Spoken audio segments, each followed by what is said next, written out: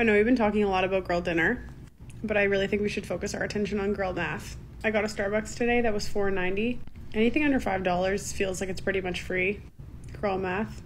Returned something at Zara for $50. Bought something else that was $100. It only cost me $50. Girl math. Even like tickets that I buy months in advance, I show up to the concert and I'm like, this was like a free concert, right? Girl math. I mean, it's definitely not the most responsible way to look at life, but I would be lying if I said that I did not also think that way. Because sometimes it's just easier. Somebody said, I made a return, so I actually made money. Girl math. Somebody else said, I would never spend $500 at Amazon, but I would happily spend $100 5 times. Something about just how it feels in your brain makes it different. Another person said, I almost got a pedicure, but I didn't. So now I have an extra $50 to spend. Girl math. Exactly.